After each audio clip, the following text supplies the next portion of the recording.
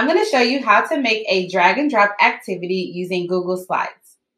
In part 1 of this 2-part series, I showed you how to create a cut and paste worksheet using Google Slides. Now we're going to take that cut and paste worksheet and turn it into a digital drag and drop activity. Let's get started. We're going to start first by duplicating our slide. We're going to use some of the components of the page differently, so we'll need a copy. Then, on that duplicated page, select and delete the set of expressions, or for your activity, whatever options the students have the cutout slips for. What you'll do now is save the top portion of the page as an image. This is so that we can lock the image on the page so students are unable to make changes. You'll want to do this with any parts that you don't want students to be able to move. To save as an image, go to File, Download, then PNG Image. Once that quickly downloads, insert a new blank slide, click the Background tab in the ribbon, then select the image of the sections you just saved. Now, part of the worksheet is set and locked as the background and nothing can be altered or modified by students, unlike this page that does not have a locked background where parts of the page can be moved.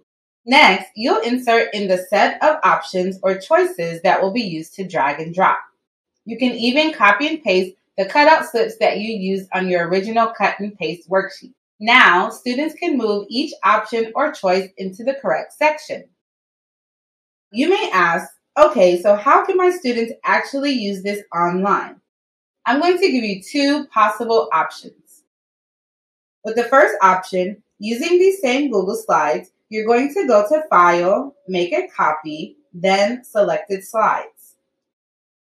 You'll only want the slide or slides that you turn into a drag and drop activity with the locked background image. Next, save it using a name that you'll recognize. Then click Make a Copy.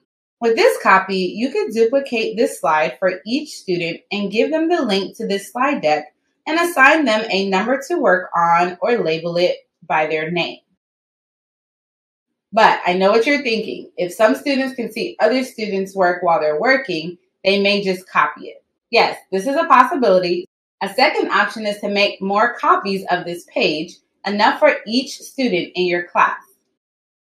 So you can make this first copy the original copy. Then, when you make copies of the original, you can label each copy by number and again assign students by numbers, or you can label each copy with their name.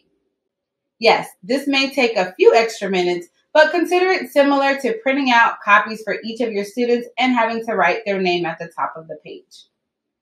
So then you could email students the links to their page or send out links through your school LMS. Once students have access to their work page, then they can show their understanding for the concept that you created the activity for. This can be done for many more of your meaningful math resources that you create online. Watch this playlist of printable math resources to get more fun ideas.